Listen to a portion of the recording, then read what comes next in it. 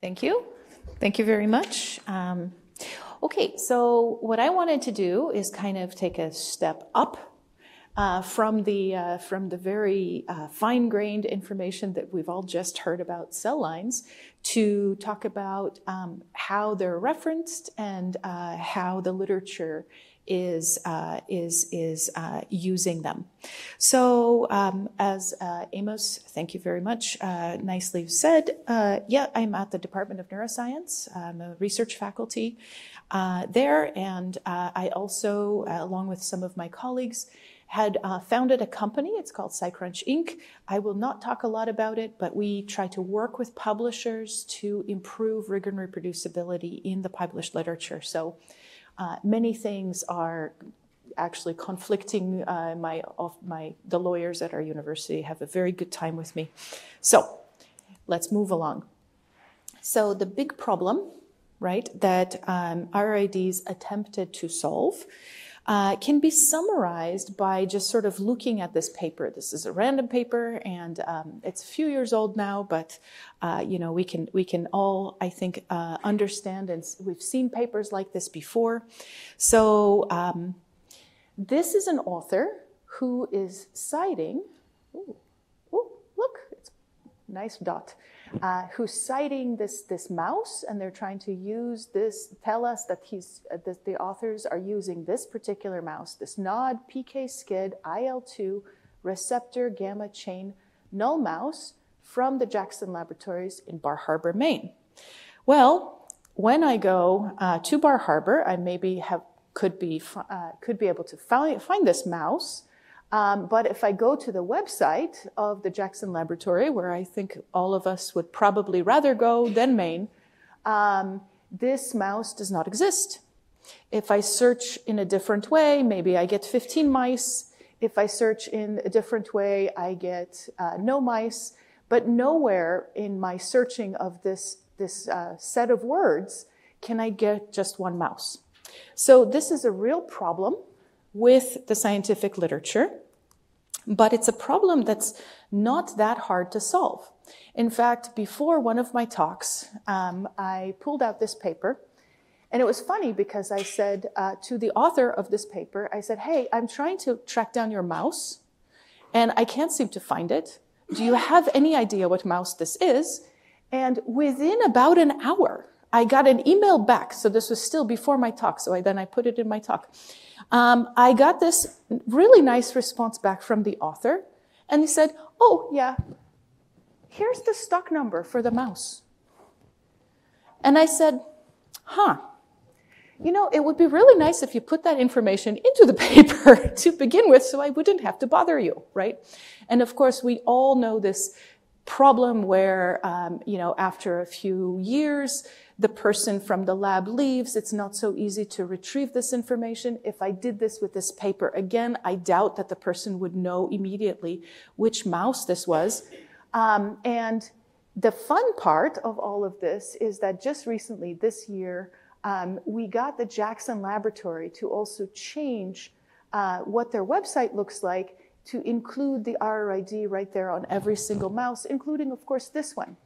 And the thing that I would also like to highlight for everyone in the room, and this has been mentioned in one of the talks before, but this NOD PK SCID IL-2 is not the name of the mouse. This is a nickname of this mouse, and there is common names, and there's also known as, and nowhere is this specific mouse string available at the Jackson Lab. The real name, and this, okay, let me just get you to the real name of this mouse. It's NOD CG PRKD SCID IL-2 RGTM1 WJL /SZJ. Of course, if I'm in the lab, I want to refer to this guy, it's going to be Bob. But when I publish, I'm going to have to use this name. So how common is it to actually find these kind of problems? And we're talking about cell lines, not so much organisms, although organisms actually are pretty good. But cell lines and antibodies are really bad. About 50% of the time we get one of these nicknames, and the nicknames are bad. We cannot find these reagents. And again, as we saw from this author, this wonderful author that told us, most of the time you're going to come back and say, hey, oh, it's that one. I just have to look up this record. It's not a big deal. Okay, so looking at this problem over many years, we tried very hard to get different people, including our home society, which is the Society for Neuroscience, to actually solve this problem.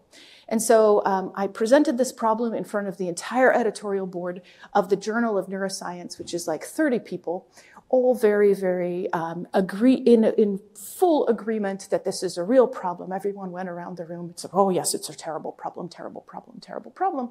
We came back a year later and there has been no change. So we said, okay, how do we solve the problem for real, right? And so we brought back everyone at the next Society for Neuroscience meeting from 25 journals. And they started talking amongst themselves and they said, okay, maybe there's a problem, but it's almost unsolvable. Then we brought everyone back in from into a 2-day workshop at the National Institutes of Health. All of these journal editors then said, okay, there's a problem. Here's a potential way to solve it. But we cannot be responsible for, carrying a stick and hitting the authors with it, because this is not really, we don't see our role this way. But we can ask for an RRID, which was coined at that time between the NIH and these journal editors.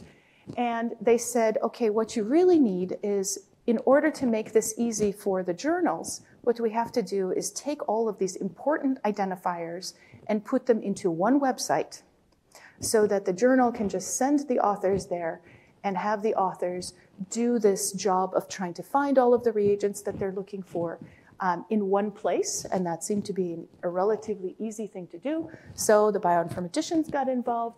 And what we did is we brought together a lot of different resources, including Cellosaurus right here, 4 cell lines. So when and then what we did is we took all the data and all the metadata from all of these different sources, including AdGene, of course, Jackson Laboratory, where is that? It's right up here.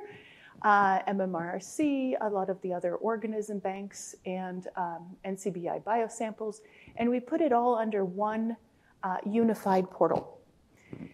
There is other information there, including information from ICLAC, which of course comes to the Cellosaurus and is also then nicely reflected on this portal. But there's other information from projects like ENCODE, which verifies and validates certain reagents. A lot of core facilities have donated information to us. And of course, the authors themselves are donating information to us all the time when they cite RRIDs. So what does one of these pages look like? And I am going to tell you about the German collection of microorganisms and cell cultures, or actually I'm not, that's going to be later. But this is a web page about this particular RRID, this particular project. And what you see with every single RRID page is, of course, the name, the identifier itself. So how do I cite this thing? A bunch of information. This is the basic information. There are cross-references, and we know that this particular collection works with Cellosaurus. Cellosaurus also has another page. Wonderful. And then there are citation metrics, and there are ratings and alerts for that are brought out into their own separate section. So in this case, the information that's coming from the literature is either coming when someone cites this particular resource by RRID. So this is an author in 2021 that cited this resource by RRID, or there's a text mining algorithm that also just pulls from the open access literature things like the URL of the resource that we then have stored here. And so those papers are part of this. And of course, cell lines have their own web pages. Every single RRID has an identifier, and it has a web page. and it has the same basic format with the cell line information. This is a part of what comes from Cellosaurus. There is the link to Cellosaurus directly, but what we have that's a little bit different, Cellosaurus has information about the papers that originated this particular cell line. That's very important. We have information about the people who are using the cell line. So all of these papers are actually the papers that you can then see. And in this case, out of this list of papers, you can see that the most recent was somebody named Pemberton. In this paper had used this particular cell line. This, unsurprisingly, HEK 293 is a very commonly used cell line. At the very bottom of this page is something called the ratings and alerts, and this is where we bring down the ICLAC information, trying to make that as visible as possible. Okay, it's not that big actually on the real website. It's smaller, but I wanted to highlight it here. Okay, so, and then you might ask the question, if no one knows about RRIDs, how do they find this out? Well, the fine journals, represented here by one of our journal editors, will usually have instructions to authors, and then the author will be instructed to go to the RRID site. Of course, the author will not have to go to every one of the individual resources because the information has been brought in, even as we are not responsible for the individual information. That is the work of all of the great resources like Jackson Laboratories and, of course, Cellosaurus. So the author goes here, they copy this text from the site this, or they can actually cite it this way, and then they paste that particular snippet of text into their paper. The paper is published, and then we can do various things to mine that information back out. So last year, we published a paper about actually having 500,000 of these things already in the scientific literature, which is great. But the reason that we have so many is because of the hard work of the people on the journal end. So what they have been doing, including the American Association for Cancer Research, and eLife and Nature, we have Science, we have the Endocrine Society, we have many others, that are very interested in improving reproducibility. And so they've written lots of things, including their instructions to authors. And so what I can say is that we have over 1,000 journals that actually ask in their instructions to authors for RRIDs. And if you have not read the instructions to authors, well, you wouldn't be alone. In fact, most journals know that no one reads the instructions to authors, but the information does have to be there just in case somebody bugs somebody. And just to put this in context, currently there are over 5,000 journals indexed in PubMed. So while this looks like a very big number, it is really not. We have, we have some support from some of the big journals, which is great, but we still continue to need more support. The ARRIVE guidelines last year were updated to include RRIDs for various biological reagents.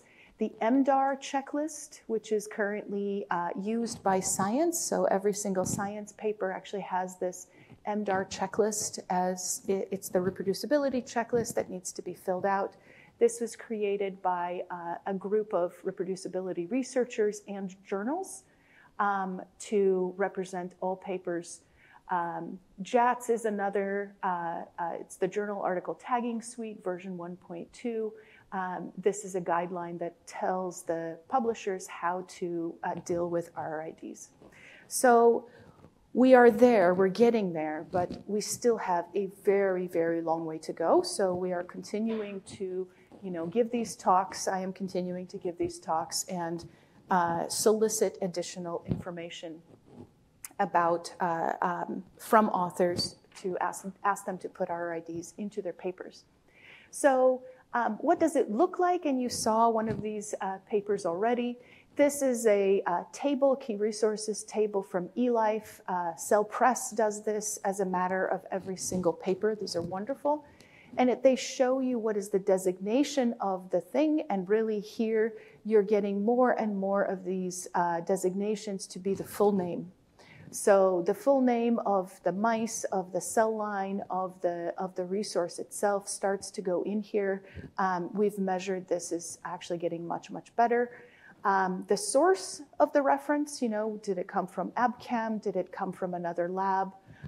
It starts to kind of come in here. And then, of course, the identifiers. And the identifiers are linked in many of the journals. And when you click on this link, you will end up back on the web page about this particular cell line in this case.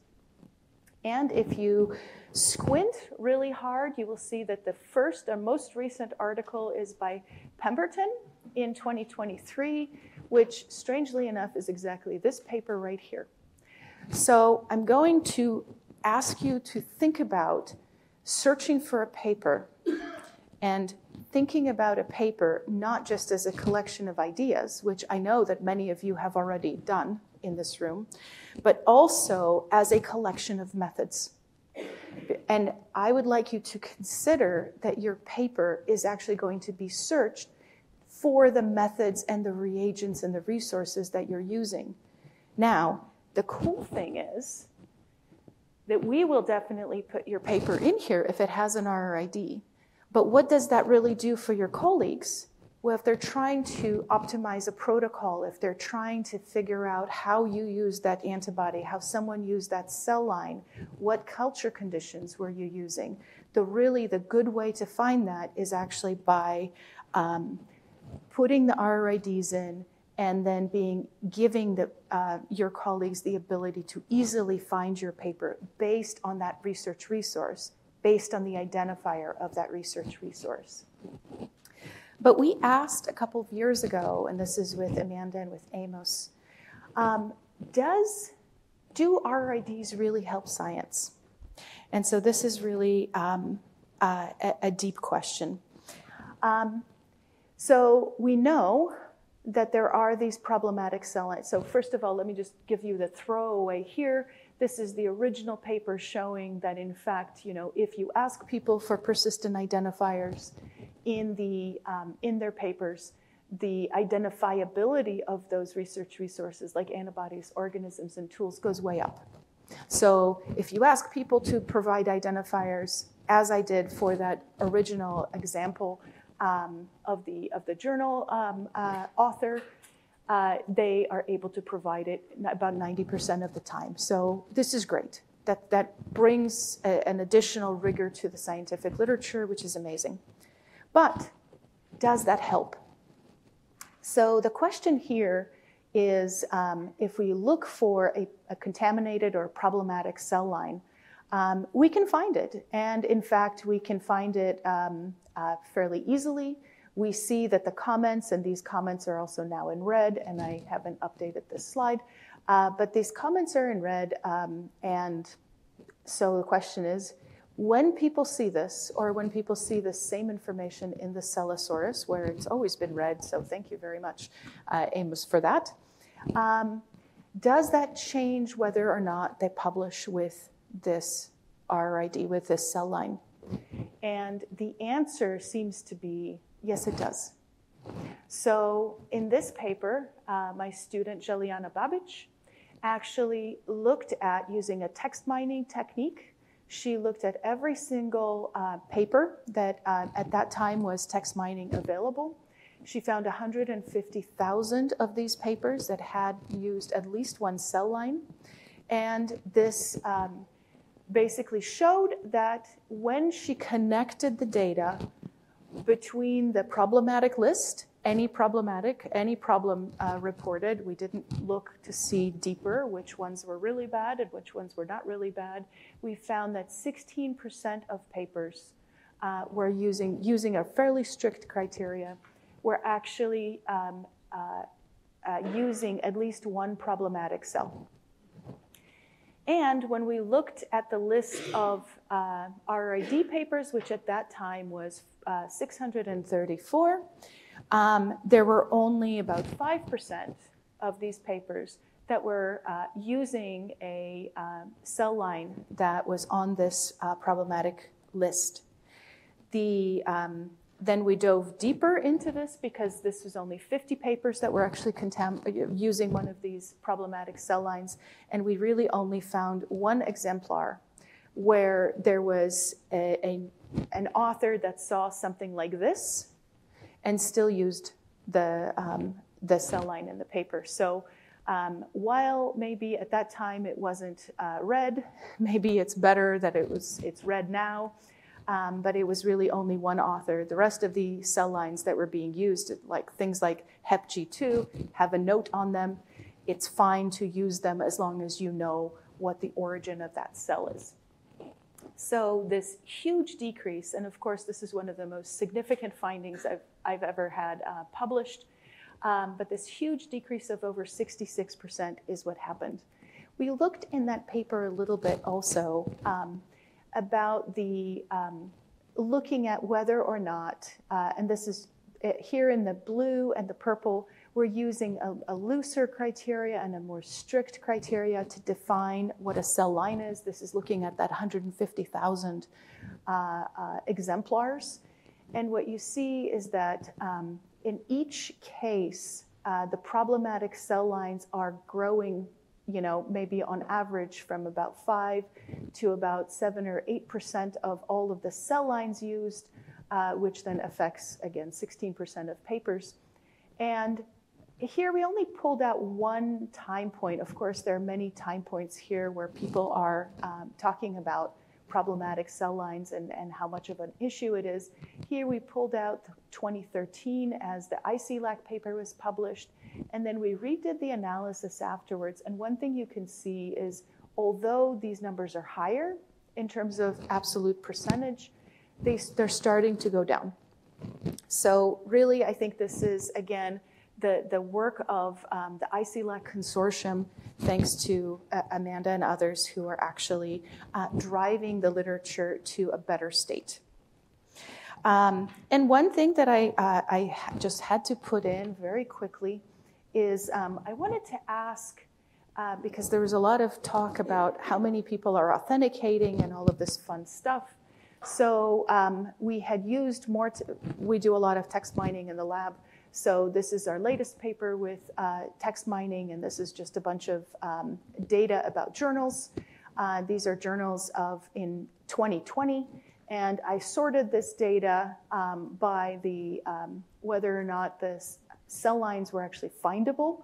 So you might not be so surprised to understand that the International Journal of Cancer actually has the highest percentage of cell lines that are findable. Thank you very much for that. But in total, we know that there were the number of papers right now with cell lines out of this data set, which is 2 million papers, were about 300,000 papers. And out of that, we found authentication statements in 100,000 of them. So the authentication statements as a whole are about a third. And that surprised me. That's actually much better than I would have expected. Okay, do RRIDs really drive better citations? This is a study that we are about to put out into bioRxiv, and this is looking at all references to one of the mouse repositories. And so in the nickname category, these orange lines, what you're seeing in the very beginning in 2011 is that about half of the papers are talking about these mice using a nickname, whereas the full name that's being provided here is this very long B6, SJ, etc.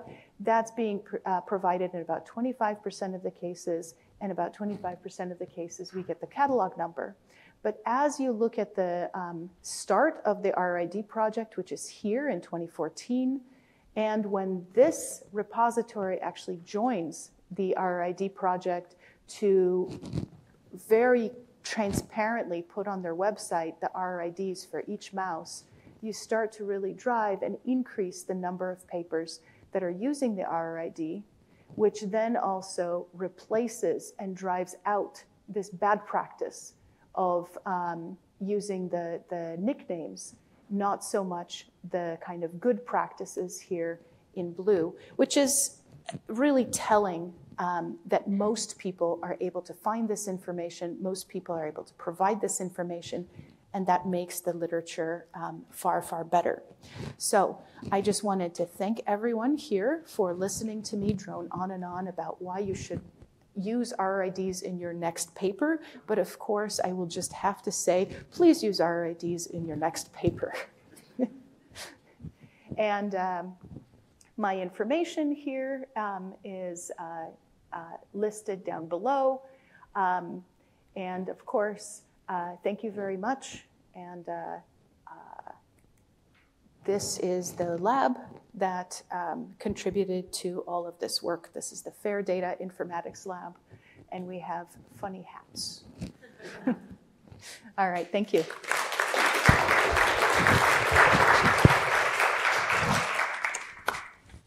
Thank you very much, and thank you for being on time. We have time for questions.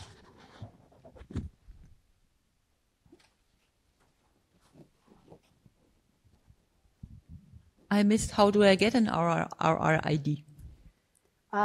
It's really easy. You type it into Google, and you can find the RRID website. No, I mean, if I create a new resource. If you create a new resource.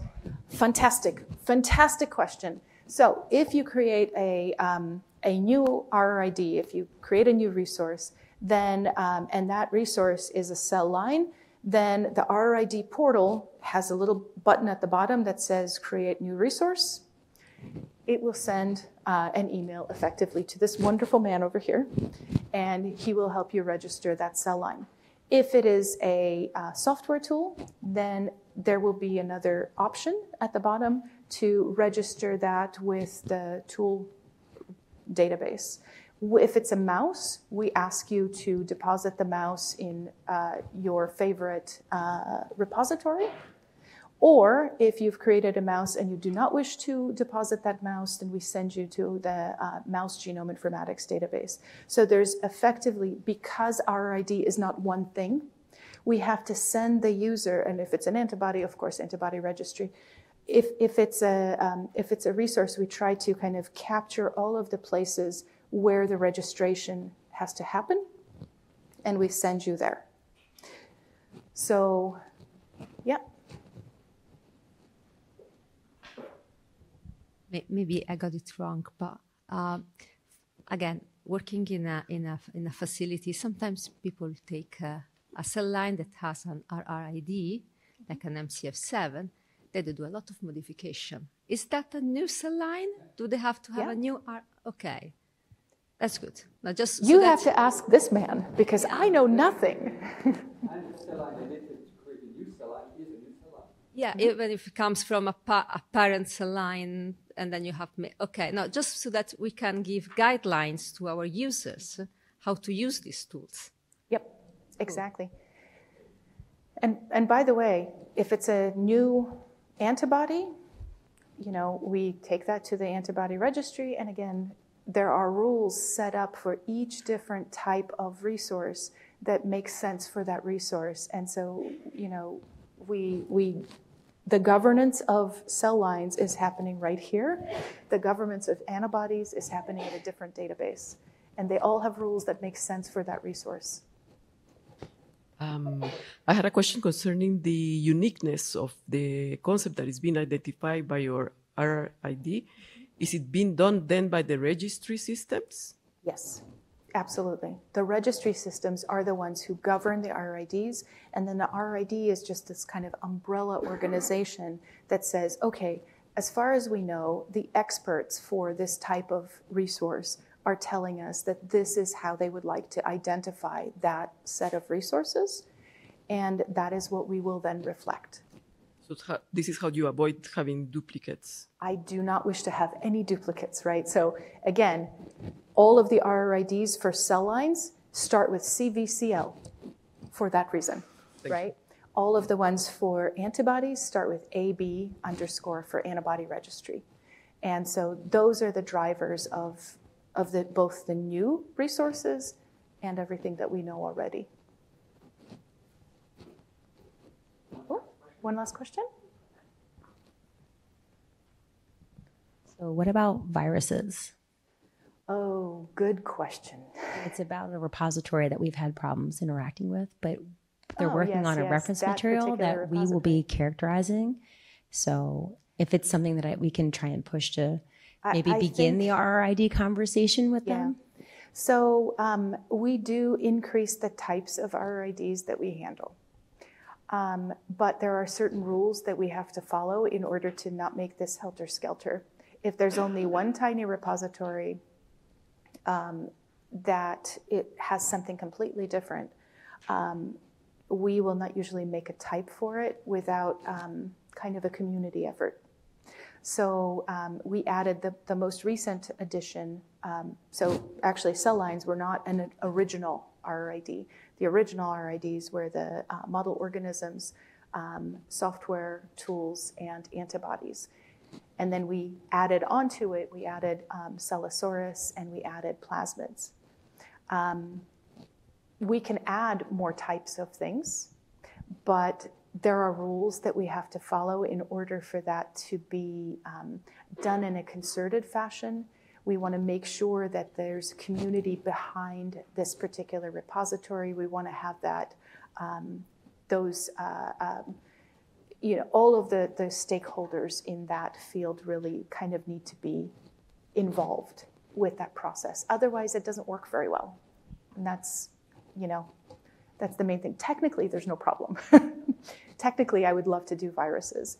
But maybe if we can get somebody like Adgene to do them, they're super responsive, much like, So, okay.